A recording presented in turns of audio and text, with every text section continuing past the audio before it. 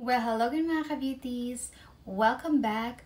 Bren here, and in today's video, product review ulit tayo. Skincare is passion, and hindi lang talaga passion kundi nakaka-addict din. Kaya naman marami akong natatry ng mga skincare product. At lagi-lagi kong sinishare sa inyo yung aking honest and personal review sa mga products na aking natatry at those products that I've enjoyed using. And for today, I'm going to review about a product that contains a high percentage of my favorite skincare ingredient from a different brand. Watch on mga ka-beauties para malaman nyo kung anong brand ba to and if it's worth to spend money on it. Intro muna tayo.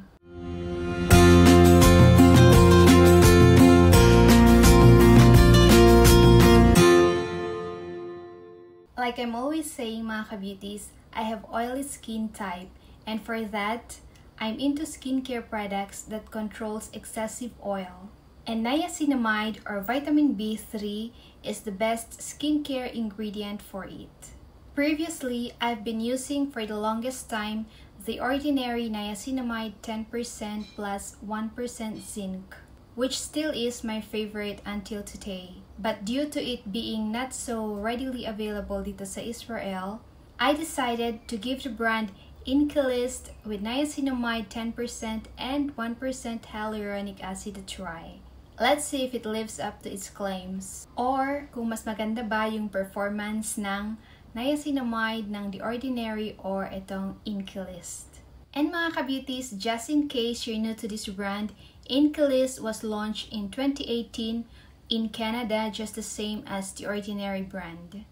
And ito pa mga ka-beauties, magkaparehas din sila ng goals, which is to provide a simple, qualitative, and effective skincare products that suits everyone's pocket. The INKEY List Niacinamide Serum contains 10% niacinamide and it is combined with 1% hyaluronic acid for added moisture. Okay mga ka-beauties, so yung serum na ito comes in a black and white colored na plastic container with squeezable press down cup.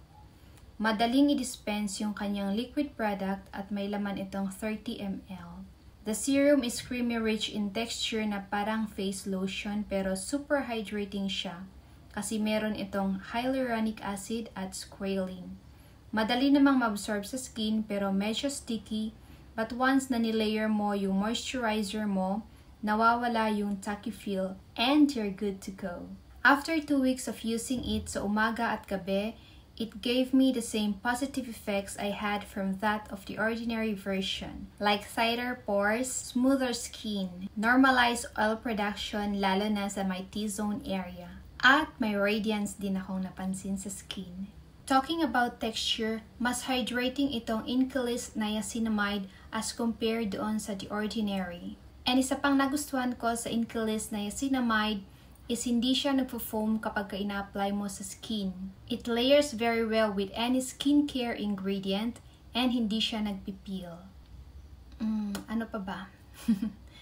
Budget friendly at only 50 shekels and it is well packaged kaya walang spilling na nangyayari at fragrance free din siya. And yes mga ka-beauties, I will continue using this until I find something better. Kasi this time, I'd prefer this one than The Ordinary Niacinamide 10% plus zinc. Kasi yung The Ordinary, nag-sting siya sa face for a few days, even extends to a week or 2. While this is very gentle enough. And maganda dito is pwede mo siyang i-layer ng kahit anong skincare ingredient and walang problema. Overall, I'd say that the INKEY List Niacinamide 10% plus HA 1% is a very good treatment serum. Okay, so yan yung ating review sa the INKEY List Niacinamide plus HA. And mga ka-beauties, thank you for watching. Hope to see you again on my next video. Be happy and be healthy.